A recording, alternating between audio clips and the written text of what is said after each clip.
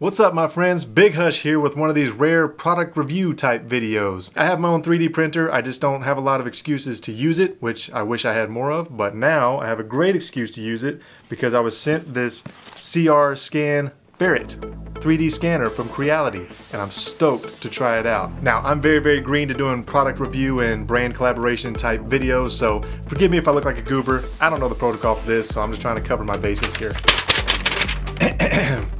Creality is a leading global consumer-level 3D printing brand focusing on 3D printer research and production. The self-developed and manufacturing FDM and resin 3D printers are pioneering in the 3D printing market. How did that sound? Was that pretty good? Alright, I'm gonna crack open this box and see what's exactly inside. I was saving this for the moment of the video.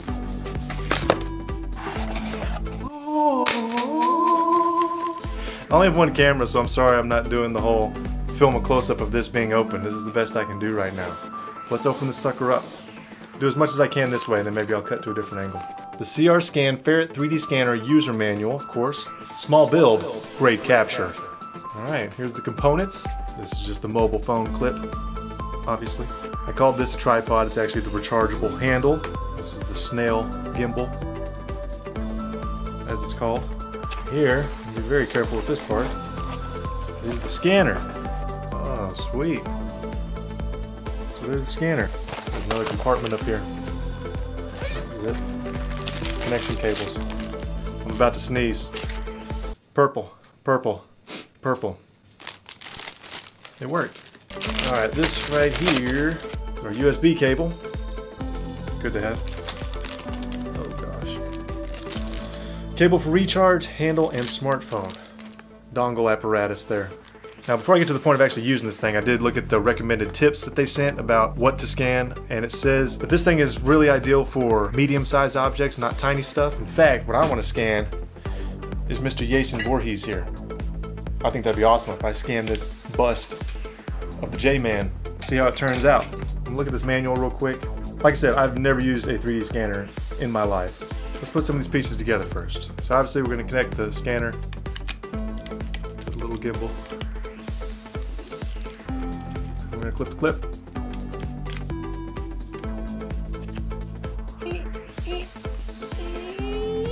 Pow! Now we'll put the handle on. Alright, so there we go.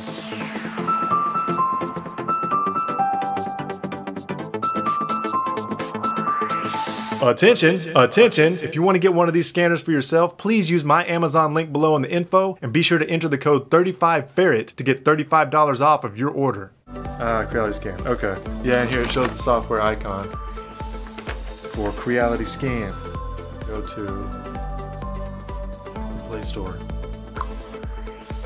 Creality Scan. Install it. Back to life. Back to Creality. Allow Creality Scan to take pictures and record video. Duh!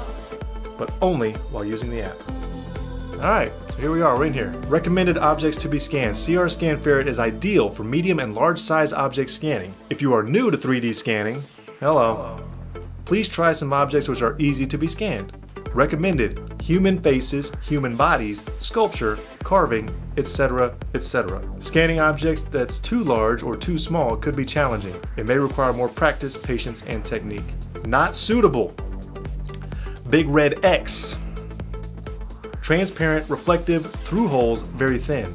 Non-stationary objects such as a moving animal. Don't try to scan your dog running through the yard. Oversized objects such as a wall, rooms, Big Hush's giant head, etc. Ultra small objects such as keys, coins, scissors, gears, jewelry, or Big Hush's tiny brain, etc. It is recommended to use scanning spray for high transparency and reflective objects.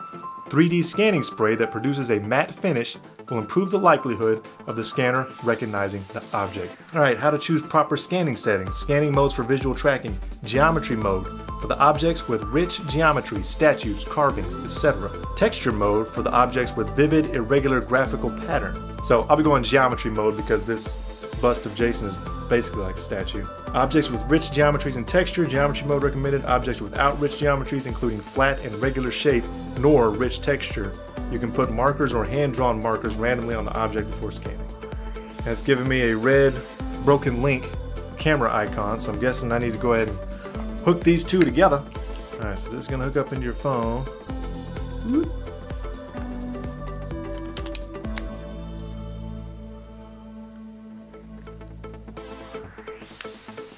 Now got a green icon, so we're hooked up. Alright, so here I am in my kitchen with my part 8 Jason mask over a part 7 hood. Don't tell anybody. I'm trying to open up the app here with one hand, which is pretty challenging, but here you go. Here's the first look.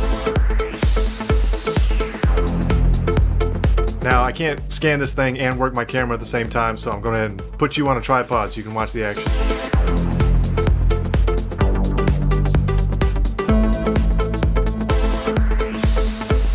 I had to time-lapse this video because it took me forever to go around this full thing and get a complete scan, and this scanner is very touchy about optimal distance from the object. You go just a little bit too close or back up a little bit too much and it lets you know, and you got to get back in the optimal distance.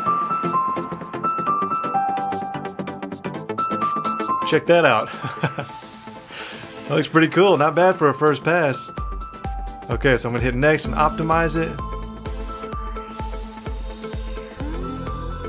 Now I'm hitting next and it's going to mesh the scan and fill in all the holes and gaps that are there.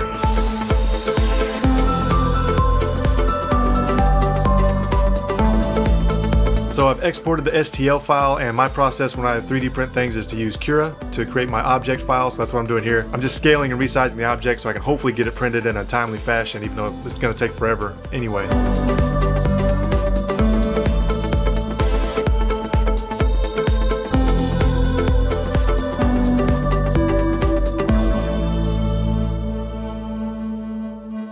Now I'll just fire up my Creality Ender 3 printer and get this show on the road, as they say.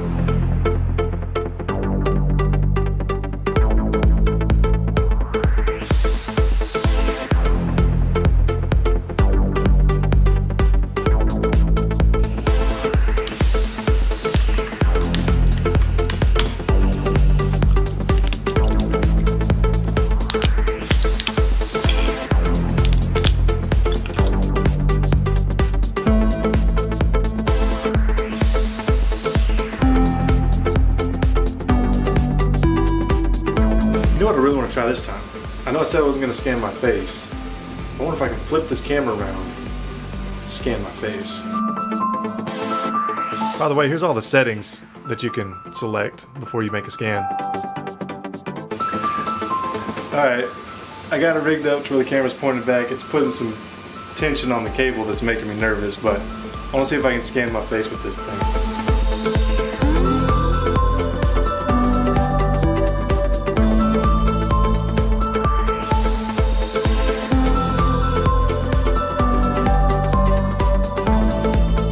This was creepy. It kind of freaked me out to see a 3D scan of my face. Obviously this is very, very rough. I didn't use any of the scanning spray that they recommended for the hair and for the clear objects like my goggles that are on my forehead, so that's why there's huge holes and this thing's kind of a mess, but for trying to scan a selfie, it's not bad.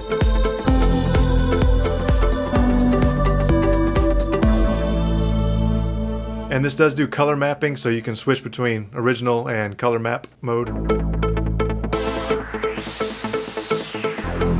Alright, so I've made a few scans and it's going to take me some time to actually print the scans because right now my 3D printer is tied up. But I can say for certain now that I already love this thing. I was having so much fun scanning stuff. This thing is so easy to use. Right off the bat, I was able to just download the app and jump right in and start scanning. I'm very pleased with that part of it. I did realize after a couple scans that I needed to pay more attention to the settings, obviously. Specifically, I needed to pay attention to what file type I was making during the meshing part. Originally, it's set to PLY file types. I have no idea what that is, but I know that STL and object files are the only two files I've ever used for creating and printing. I also think I was starting to get the hang of the actual scanning process. Keeping it at an optimal distance is tricky. I think the better play that I've seen in a couple videos before during processing time, I looked up a couple tutorial videos just to see what other people are doing with these, and they put their object on like a lazy Susan or something so they can keep the camera in place and just rotate the object so that their optimal distance isn't so freaking tricky to maintain. So that was kind of a chore, but I was also just trying to freewheel it and move around the object. One thing that I didn't like is that there was 2 times that I scanned something, and as soon as it started optimizing it, it cut out. My cell phone screen just blinked real quick, and then suddenly there was nothing there scanning anymore, and I didn't have a file. So that was annoying. I don't know if that's a typical thing that happens with this app, but it did happen to me twice. Luckily, I'm in the beginning stages. I'm not relying on any of this stuff. It really didn't hurt me to go back and rescan the object again. I think that's it. Have I covered everything? I do wish that someone else was home right now because I want to scan a person. That was so trippy to scan my own face. Very difficult to get an actual complete scan, of course, but I'm looking forward to scanning somebody and printing them. That's going to be the most entertaining part of this product, I think. Alright guys, it's the Creality Ferret 3D scanner, and I love it. I think it's awesome. I'm having so much fun with this thing. I highly recommend it if you do a lot of 3D printing, or if you do a little bit of 3D printing. This is very fun, and it opens up many more opportunities for you in the type of things that you get to print. Thank you so much for watching this. Hope everything is great in your world, and I'll catch you in the next video. Peace!